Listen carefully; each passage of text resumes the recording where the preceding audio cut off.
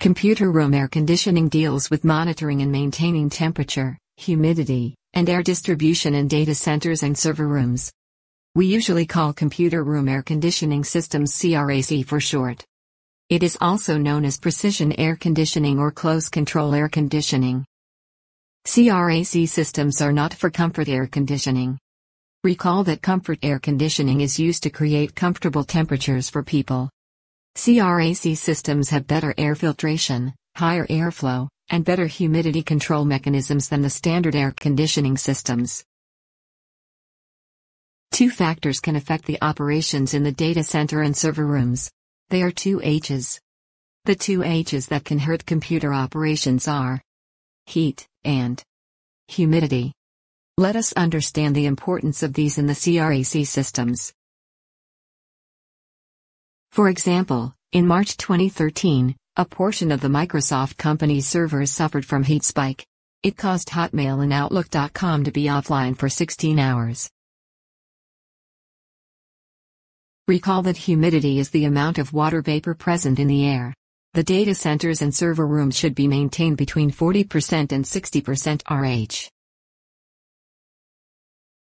Low humidity tends to result in a higher risk of static electricity buildup. It can lead to static electric discharge in the computer room.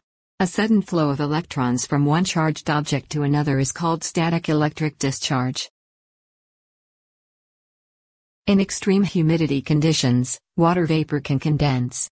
As data centers and server rooms are completely occupied by electronic circuits and connections, water can accumulate on them. This can corrode the equipment or can cause short circuits that could result in the loss of data and even damage the computer components.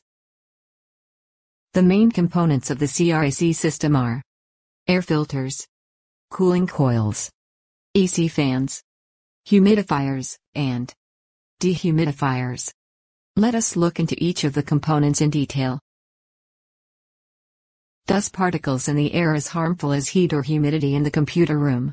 Accumulation of dust particles on the computer room equipment leads to equipment malfunctions.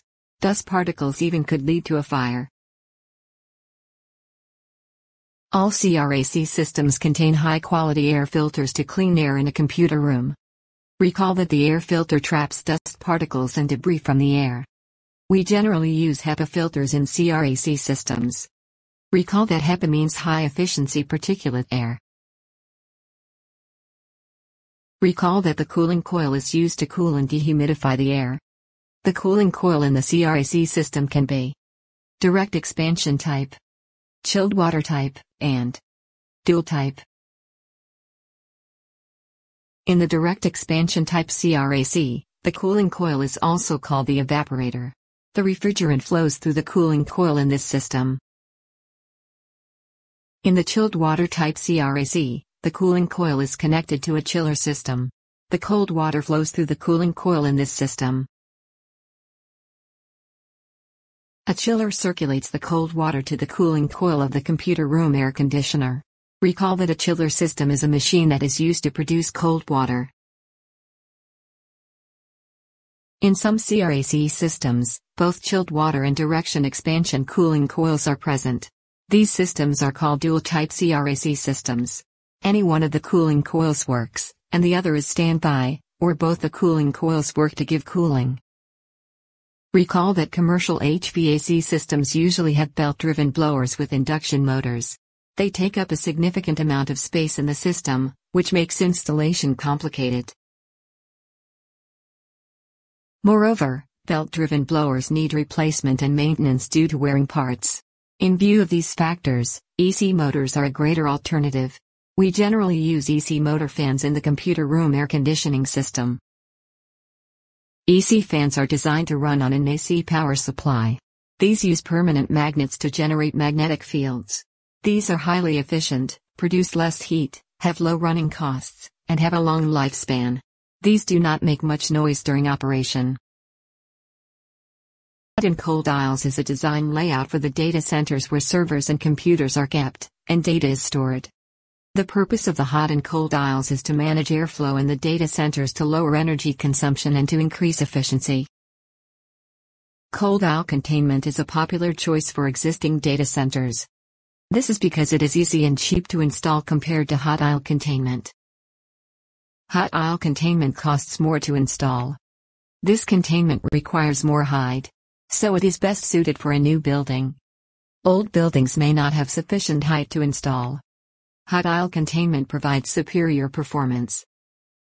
Recall that HVAC control systems are used to control the operations of HVAC equipment. Control systems use a small amount of control voltage to control larger voltage connected equipment. Remember that control voltages are usually 24 volts DC. Some of the sensors that we find in CRAC systems are temperature sensors, humidity sensors, pressure sensors, smoke sensors, contact sensors, and water sensors. We'll learn about these sensors in detail. Most CRAC systems have an electronic control board that receives signals from these sensors and controls different components. Temperature sensors are installed in CRAC systems to detect the temperature of the air. Temperature sensors send control signals to a system to control the flow of water or refrigerant in cooling coils. They can also control the speed of blowers in a CRAC system. We install humidity sensors in CRAC systems to detect the moisture content of the air. They send signals to a CRAC system to control the humidity. They also control the operation of humidifiers or dehumidifiers if a CRAC has them. We install pressure sensors in CRAC systems to detect the pressure of air. Blower speed increases or decreases depending on the input given by a pressure sensor. They tell us if air filters are dirty or clean. Recall that dirty air filters will not allow air to pass through them easily. Smoke sensors detect smoke as the primary indication of fire. They provide a signal to the fire alarm system or produce an audible and visual alarm. Properly installed and maintained smoke sensors play a vital role in reducing fire accidents. Contact sensors are also known as position sensors or status sensors. They tell whether a door or window is open or closed. These sensors come in two pieces. One is fixed to door or window. Another is fixed to its frame. Water sensors are installed under the racks to detect water leaks. These detect the presence of water where water should not be present, a leak. These provide an alert in case of water leakage so that we can act quickly to prevent further damage. HVAC control systems are used to control the operations of HVAC equipment. Some of the sensors that we find in CRAC systems are temperature sensors, humidity sensors, pressure sensors, smoke sensors, contact sensors, and water sensors.